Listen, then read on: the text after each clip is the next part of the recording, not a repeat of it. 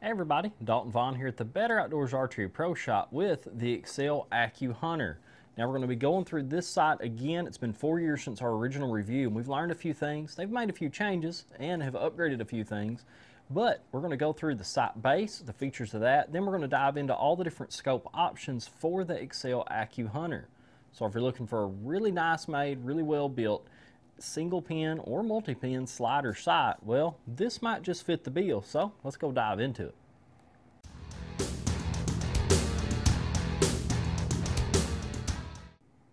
Now we're going to start with the features of the sight base on the Accuhunter. Now this of course is a slider style sight, so you dial the elevation right here with this big knob up and down to move your yardage. And it's got a lock, this green lever right here, to lock your elevation. You can unlock and lock it. That way it can't move and work its way down while you're shooting. It's also got the sight tape angled towards the shooter, so you can see it at full draw with most bows. So what else is nice about this is with the sight tape towards you, you draw back. If you second guess what you set it on, or maybe don't remember, you can go, oh wait, okay, I see it, I'm good to go. So that's nice. We're starting to see that on a lot of sights nowadays with the single pin. Do like that. Now it does have an adjustable yardage pointer and the 20-yard dead stop, so this one's just set out of the box. So say your 20-yard mark's right here. Well, when I dial it all the way up in the dark, as soon as I get there in the stand in the morning, anything like that, I dial it up to the top. I know, hey, I'm at 20 yards. When it hits this stop, I'm ready to go. That way when it gets daylight, then I can adjust it, or if I need to range an animal, and carry on just like usual from there. But that is a nice little feature. You're starting to see that on a lot of sites too. And this is all slotted. Here's what's good is, say you're shooting a little bit higher than what it's at currently. Well, the yardage pointer slotted and the dead stop is slotted, so you can move any of this independently. So say your sight tape is dead on, your marks are dead on, but you're 2 yards low at every shot. So from 20 to 60, you're 2 yards low. You're not off different, you're 2 yards low every shot. So what you can do is move it to, say, 32 yards, then move your indicator back to 30 yards, so your point of impact is back set, your ballistics haven't changed. So that is something nice, because like say you put your sight tape on in the wrong spot with some other sights, we've done this before in years past, and go, man, I just put that in a bad spot, so now I've got to take my sight tape off, put it back on, so I'm sighted back in. Well, you don't have to deal with that with this style sight, with this adjustable pointer. It's just like a target sight if you're experienced with any of those at all. So this is a really nice, kind of in between a hunting sight and a target sight with some of the technology it has and features. Now as well, you can move the entire windage block elevation, the whole deal, up or down one position, which is, this is a very, very coarse adjustment if you're shooting like wicked low or wicked high, and you've got this set to where you've got the most travel. Well, you can just adjust it here, and this moves the whole scope up or whole scope down. They come out of the box in the center position, which is generally good, but what I like about this sight overall is there's just so many adjustments, and there's probably a few too many adjustments, you want me to be honest, but I'd rather have a few too many than not enough.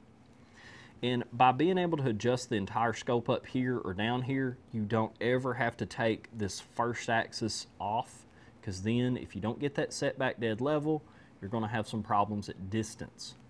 Now speaking of all of that, when we sell these sights, whether online, in store, setting up a new bow, putting them on a bow that we're restringing and retuning, whatever the case, we're going to go through with our sight leveler, and we're going to set your first, second, and third axis on with your bow, or for whatever bow you're going to be using it on. So when you get out of the box, you're ready to go. The closer you have all those things set, the better you're going to be able to utilize everything this sight can do and all the adjustments that it has. That's where we see a lot of people that get a sight out of a box, throw it on a bow, unfortunately, and it's not level in any capacity. The first axis is off, which your first axis is right here, like I discussed previously, and this is actually how your sight tracks up and down. So if this is at an angle, and you move your sight up, you move your sight down, you're going to have some left or right misses going on, depending which way that is. So you want that set. Your second axis are these two bolts, and that's going to set your scope itself level.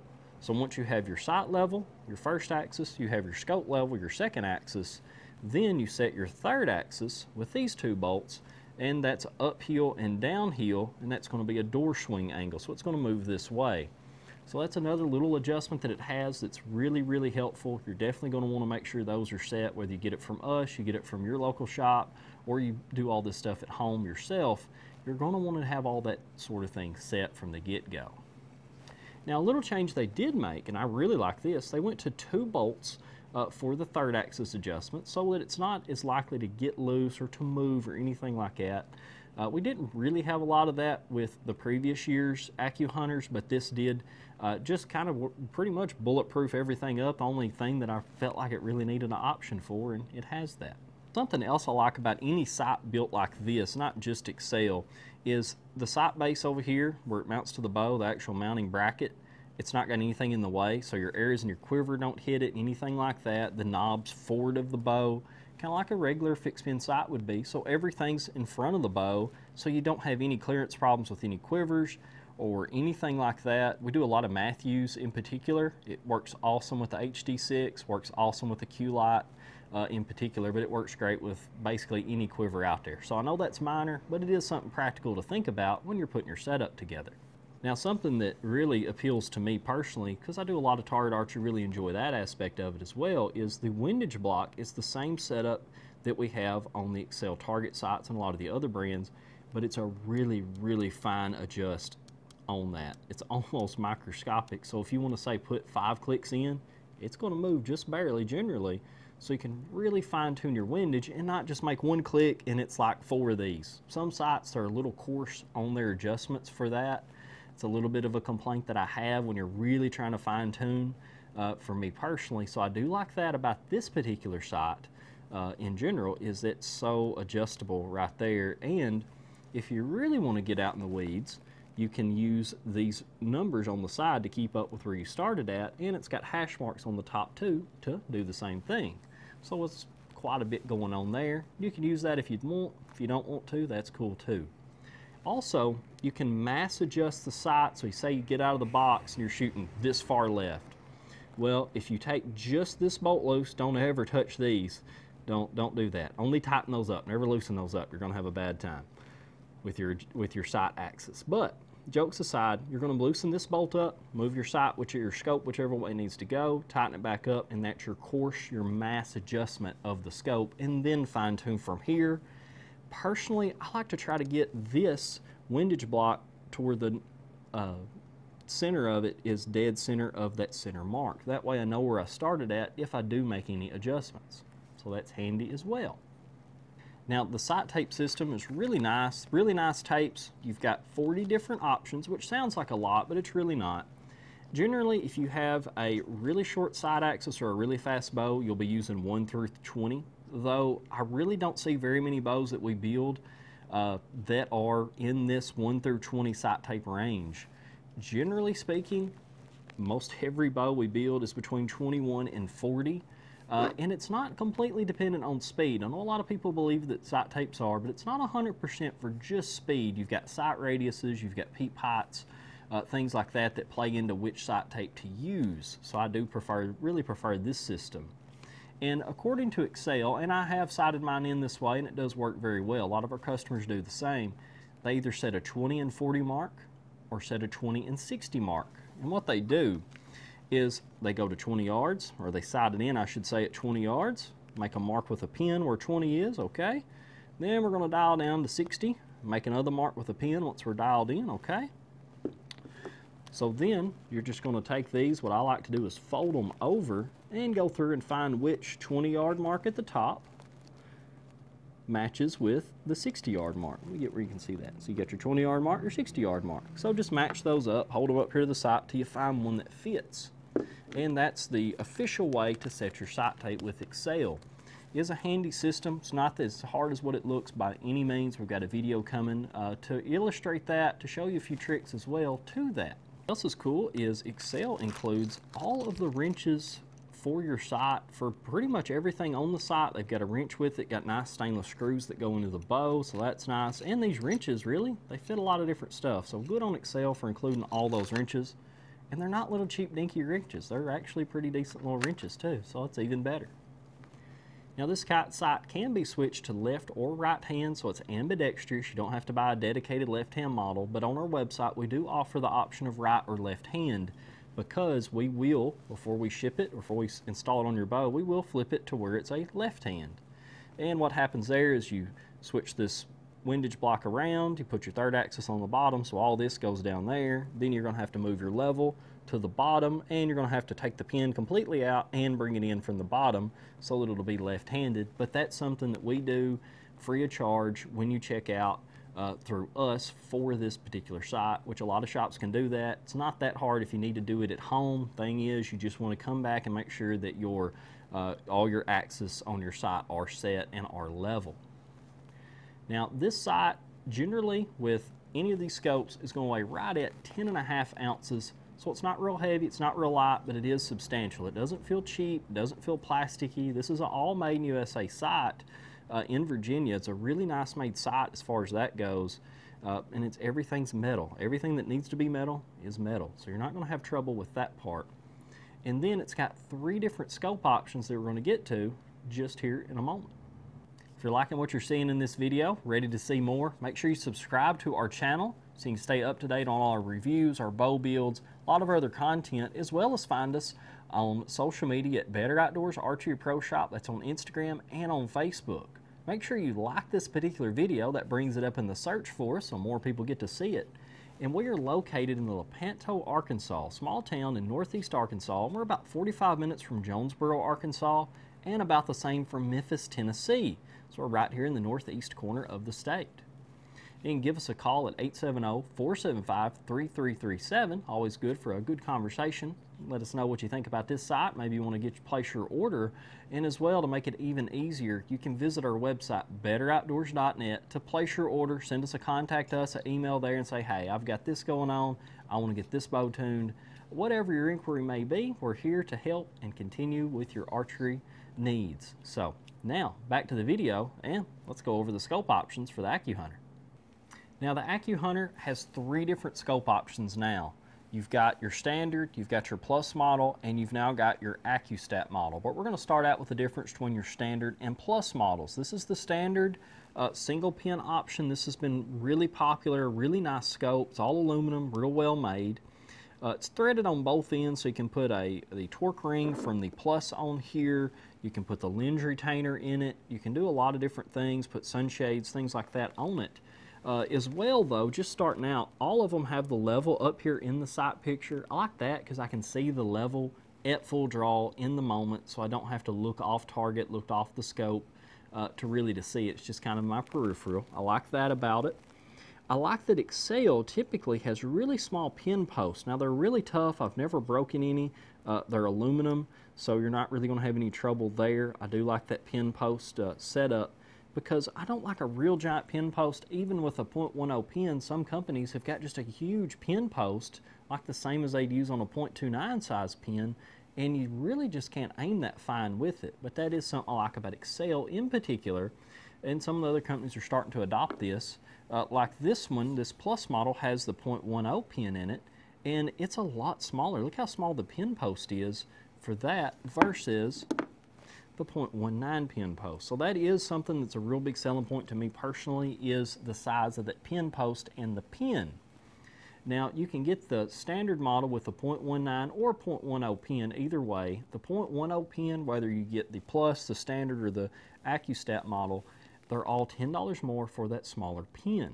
Regardless of which model you get, they all have a lot of fiber that wraps around here, so the pin is really bright. You get this .19 pin out in the sunlight, and it's huge. It's really, really bright. So majority of the customers do go with a .10 pin, but if your up-close vision isn't quite as good as it used to be, I've got no problem in that case using the .19 pin. You'll be just fine, and that's really true of a lot of sights across the board.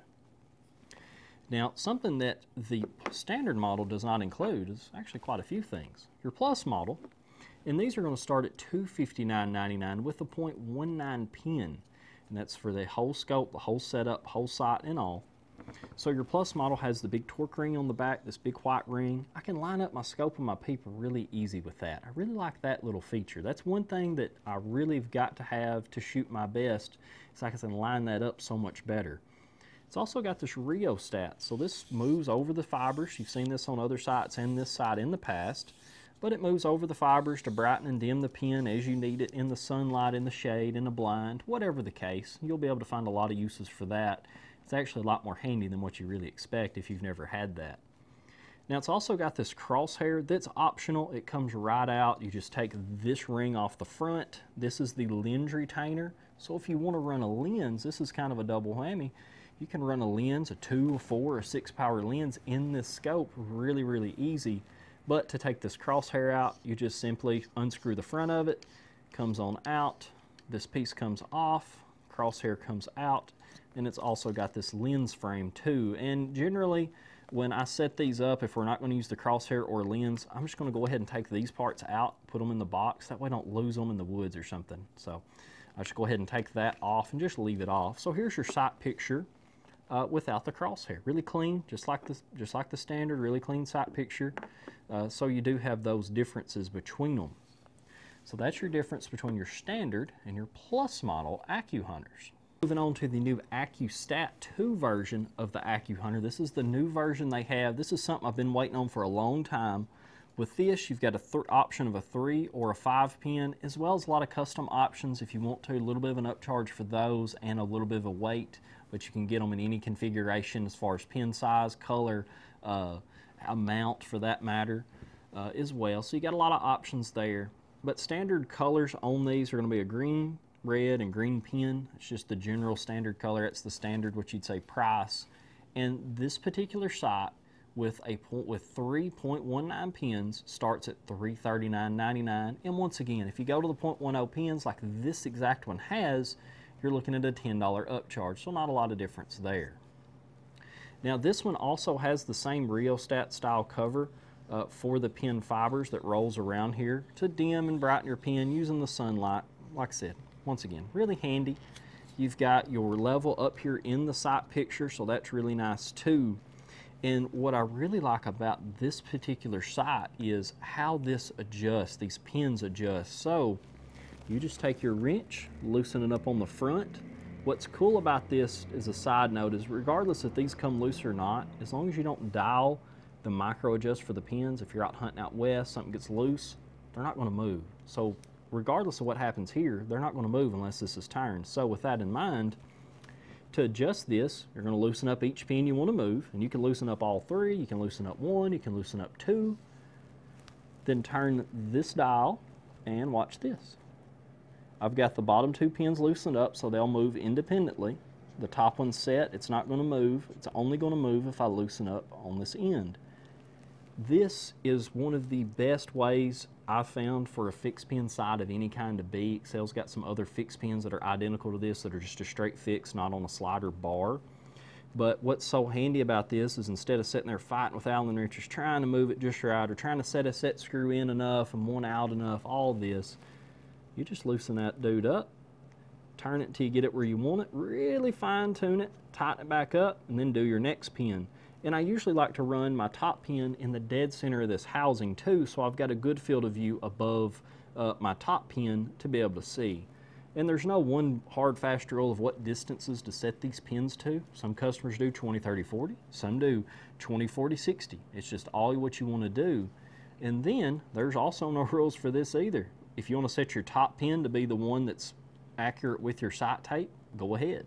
If you want to do your bottom pin that way instead, you can do that too. So it's a good hybrid pin sight option. And I really like this particular scope. It's got a real small pin post, just like we talked about with the regular Accuhunter scope, the AV Hunter scope. And you can get this scope by itself if you already have an Accuhunter and you want to do a little change or a little upgrade, and they start at $169.99. Now something else this also comes with when you open it up is it's got this different second, third axis block. So if you need to shim this scope over one way or another to be able to work with your setup, your riser, whatever the case, it does have that, and that is something you may need if you buy just the scope by itself. So keep that in mind. I really like that this setup comes with this piece. That's really handy to have. But this is a really, really nice setup for your multi-pin setup, guys. If you're wanting to do something a little hybrid, this is a pretty cool way to go. My final thoughts on the Axcel Accuhunter is this is a sight that appeals to a lot of different categories, whether you want to just whitetail hunt, you're wanting a real basic sight, something like the standard, something that's a nice sight, something that's going to stay together, whether you're wanting the plus model that's got a lot more gadgets, a lot more things to play with and adjust and use to make you more effective, or if you're more of a Western hunter and you're wanting to go to the 3-pin style, 5-pin style, slider style, well, we've got that option too with the Accuhunter now. I'm really happy with that. My long-term opinion really hasn't changed on this sight. We've got customers that have had these since 2017.